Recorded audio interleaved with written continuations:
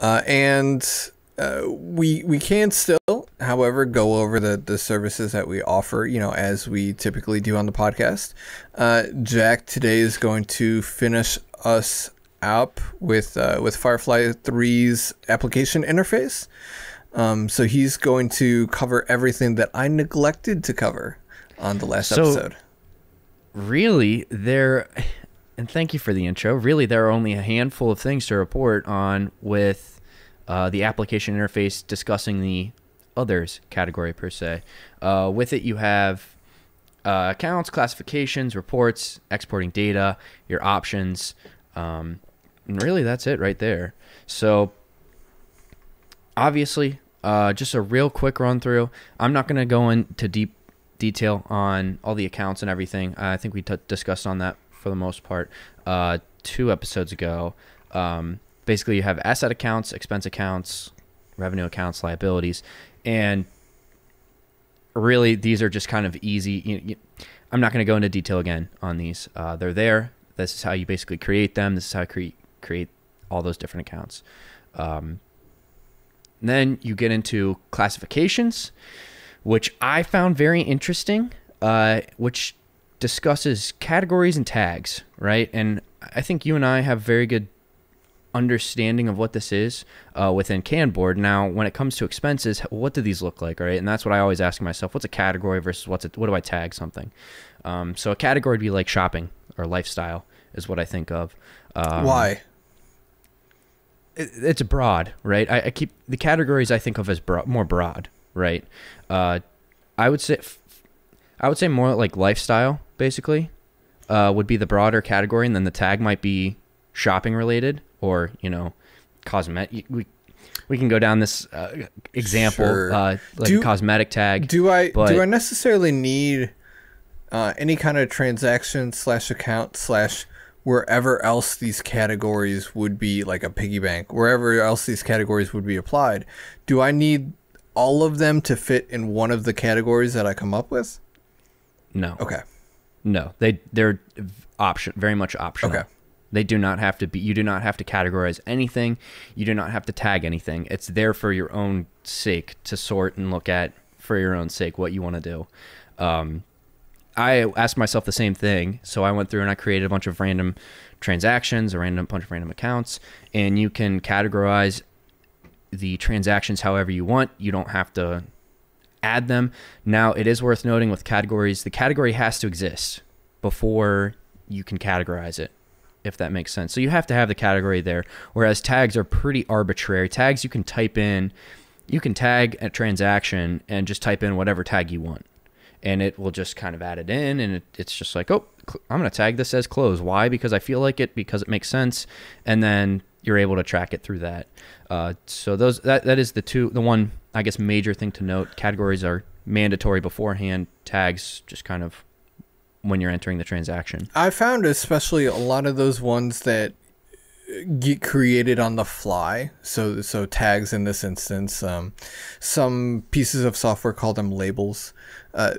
When you have that field that gets populated as you type it in, those come in super handy. I found almost as a rule of thumb with temporary ways to organize things. For example, having everything tagged as Q1 2022, right?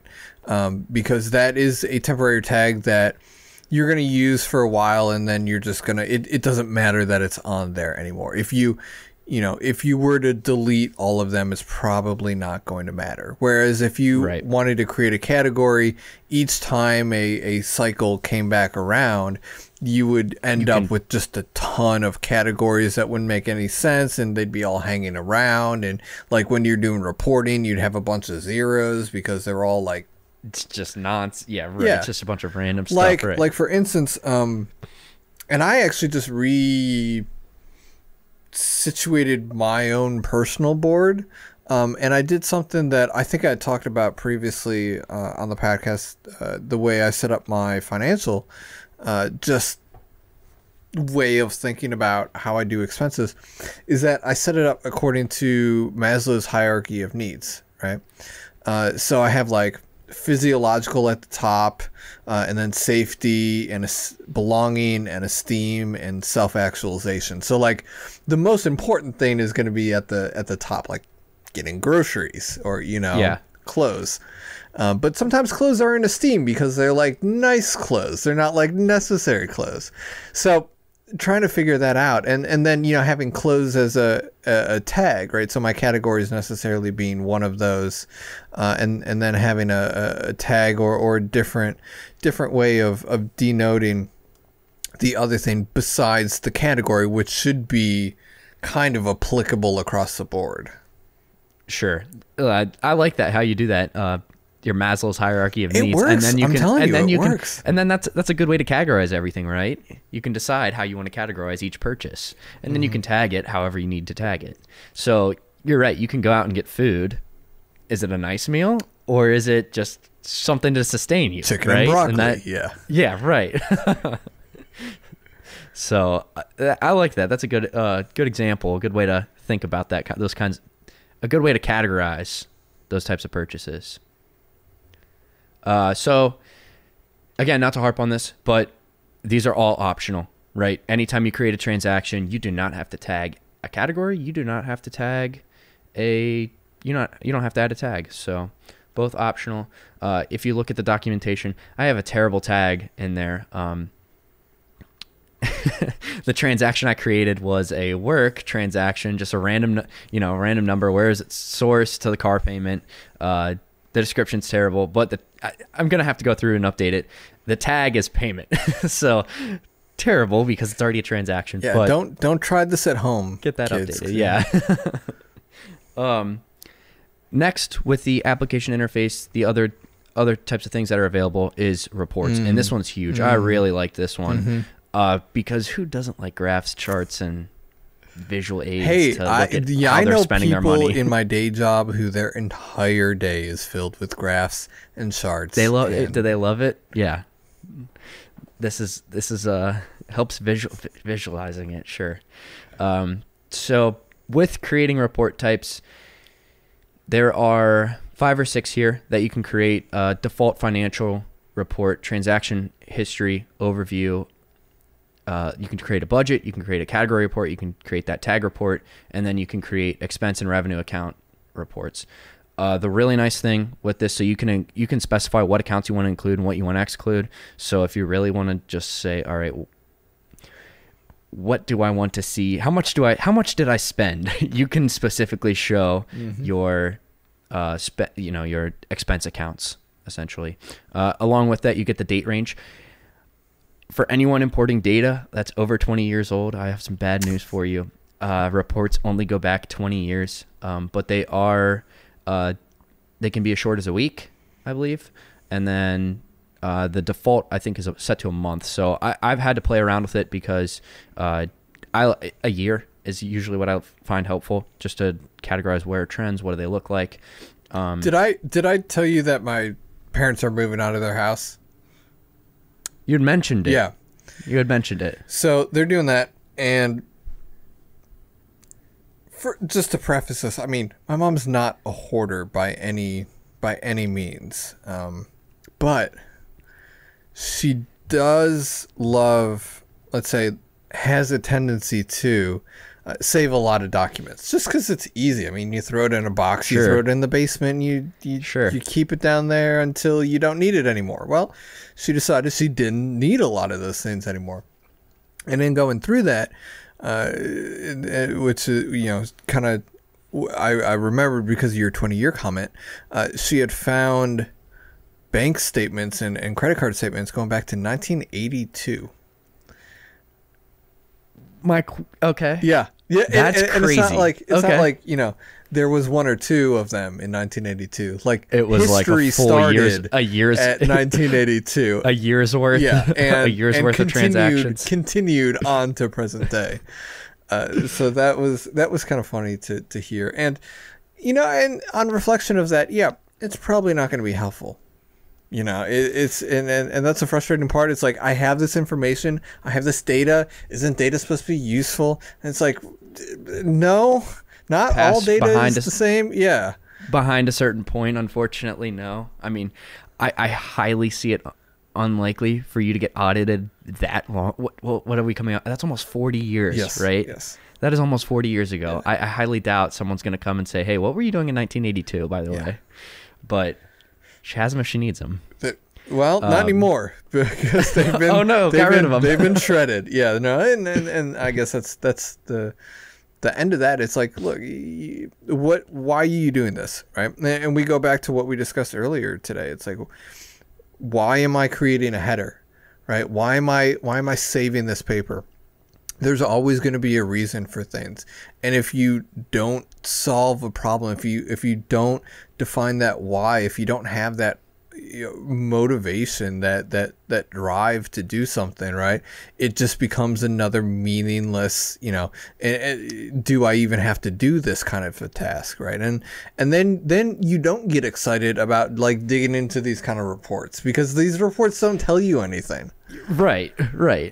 The one I really liked, I'll tell you, was the audit report that they have available. It's a super interesting one. It's supposed to give you an exact overview of your asset account, basically just tracking what's happening to every asset, right? What are all the transactions? Where is my money actually going? So that's the one thing I really liked when I saw this. But these reports are meant for you to look at, right? They're not meant. You can enter in all the transactions you want into Firefly 3, but I mean, on the front page, it does give you like hey, this is where your net balances are. But I think you have to go back and look and say, where is everything, and where has it been going? Because if you don't have a handle on that, you have to know where you are for where you want to go. And I think that is really where reports come in. So the 4 of these are very beneficial. They're highly customizable in the sense that you get to choose what accounts are going where. You can track just your asset account, just what's your bank account doing. You can track just where are my expenses, what are the expenses looking like, or you can put them all together and just kind of track and manage where everything's going, and that, obviously that overview of everything is going to be the most beneficial, but if you need to drill down, you have the ability to. On top of reports, it feels very miscellaneous. This episode, there's just a lot of high level stuff to cover, but there are a couple features I found in the options section that I found very interesting. A lot of these are just your standard options when you sign into an account. So basically, user ID, all that information. You can operate this from the command line for a command line token. You can do OAuth.